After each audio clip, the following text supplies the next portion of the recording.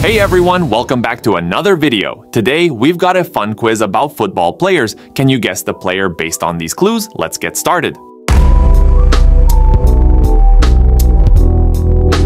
This is the most underrated footballer in history. He won 3 Ballon d'Ors and yet nobody talks about him. It's not Cruyff, he won 2 Golden Boots and it's not Suarez. He won 2 World Cup Golden Balls and it's not Messi or Madre. He won 5 league titles and it's not Ronaldo, Kevin De Bruyne or Aguero. He scored an incredible 14 goals in finals and it's not Neymar. He managed to become La Liga best player 11 times. He made 15 successful dribbles and even won IFFH Best Playmaker Award 5 times, and it's not Toni Kroos. For his club, he became top scorer 3 times, won the FIFA Best Award 3 times, and has 11 goal contribution in World Cups. He also won the Golden Boy Award once. In total, he won 12 trophies in his career. He set 45 records and 19 world records. However, he only scored 2 free kick goals, 36 goals outside the box, and was named Man of the Match 139 times.